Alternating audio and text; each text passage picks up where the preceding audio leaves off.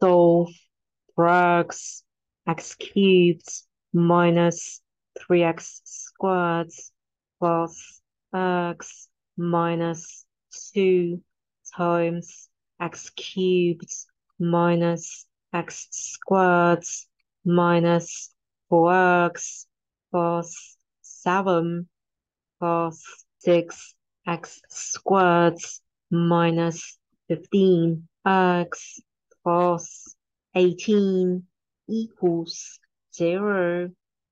The given equation is a polynomial equation of degree 6.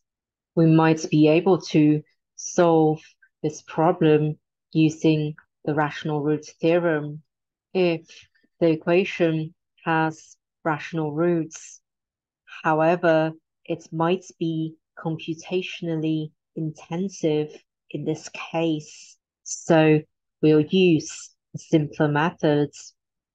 We let t equal the expression underlined in red plus the expression underlined in blue over 2, which can be simplified to x cubed minus 2x squared minus 3 over 2 times x plus 5 over 2 as equals the expression underlined in red minus the expression underlined in blue over 2, which can be simplified to minus x squared plus 5 over 2 times x minus 9 over 2.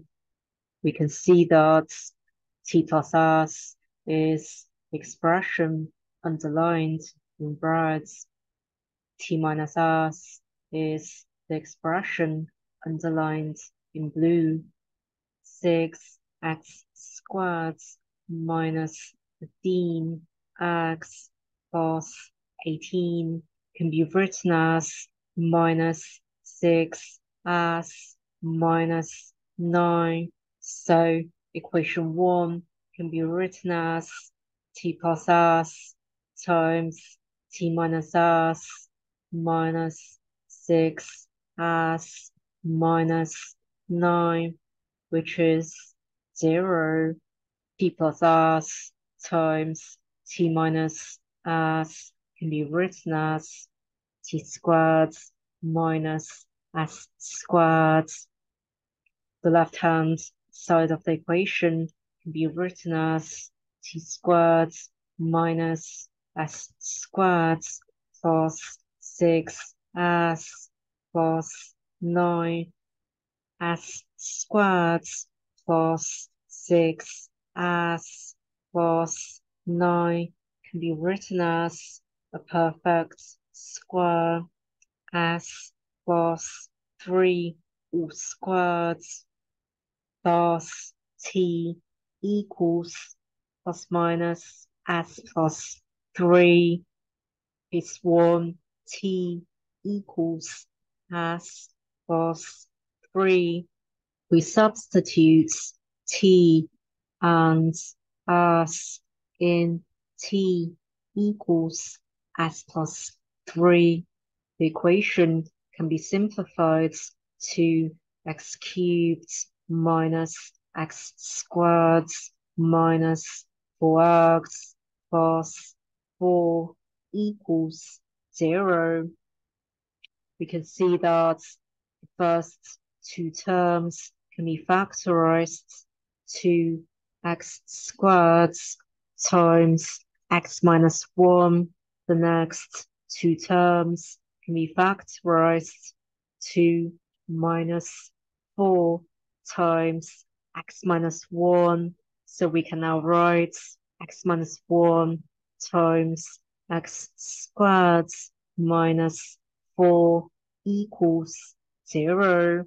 So x1 equals 1, x2 equals 2, x3 equals minus 2, case 2, t equals minus s plus 3.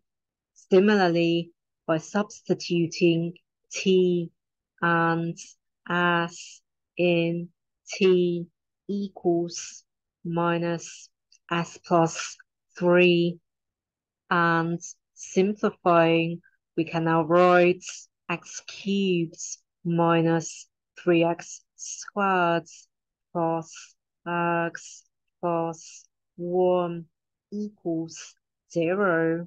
The left-hand side of the equation can be factorized, so we can now write x squared times x minus 1 minus 2x times x minus 1 minus x minus 1.